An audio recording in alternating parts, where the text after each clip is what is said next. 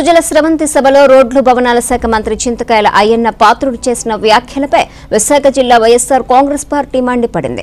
సొంతింటిని చక్కబెట్టుకుని ఇతరులపై వేలెత్తి చూపితే బాగుంటుందని జిల్లా వైకాపా అధ్యక్షుడు గుడివాడ అమర్నాథ్ అన్నారు.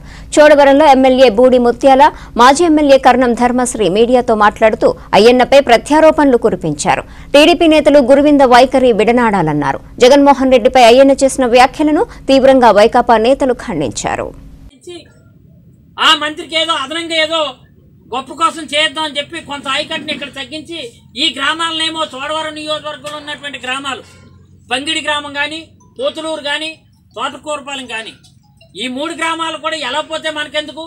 ఇక్కడ ఉన్నటువంటి శాసనసభ్యుడు నోరు మెదపడు కదా, రోజుకొక వేషం వేస్తుంటాడు కదా, రోజుకో మంత్రి దగ్గర కాపురం చేస్తుంటాడు కదా, ఈ రోజు నా దగ్గర కాపురం చేస్తున్నాడు.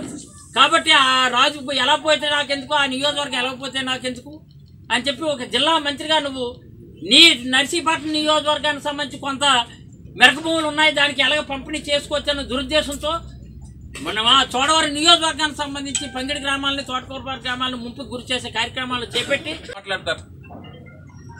మీ కుటుంబంలో కలహాలు గతగలుగా ఉన్నాయి.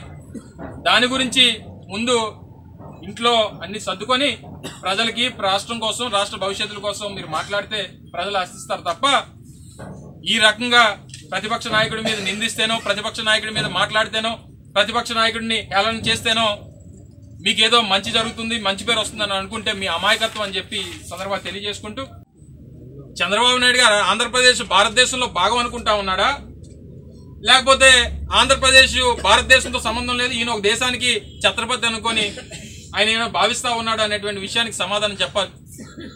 నువ్వు చేస్తున్నట్టు ఈ వచ్చినటువంటి జీవోతో మాకు ఇంకొక అనుమానం, ఈ జీవోతో రాకతో మొన్న జగన్మోహన్ రెడ్డి గారి మీద జరిగినటువంటి హత్యా ప్రయత్నం, ఆయన హత్య చేయడానికి చేసినటువంటి కుట్ర మొత్తం కూడా తెలుగుదేశం పార్టీ చంద్రబాబు నాయుడు గారి నాయకత్వంలో జరిగిందని చెప్పి అందరం కూడా నమ్ముతా ఉన్నాం.